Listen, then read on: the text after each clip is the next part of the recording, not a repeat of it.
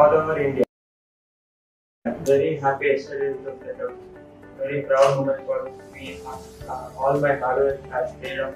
I credit my success to my parents who always had faith in me, like the management of Narayna and our faculty and dean at our campus. The Narayna system has kept a definite path for me from a very young age. So, like, they teach us stuff which are required at 11th and 12th from early age, so that we'll have an easier time in 11th and 12th. And they keep regular exams so that we can test ourselves and check our errors and always try to rectify them so that we don't make the same errors again. We used to write error list like whenever we had exams, that would be like weekly. Faculty and the mentors were very open to suggestions, and they had a lot of patience.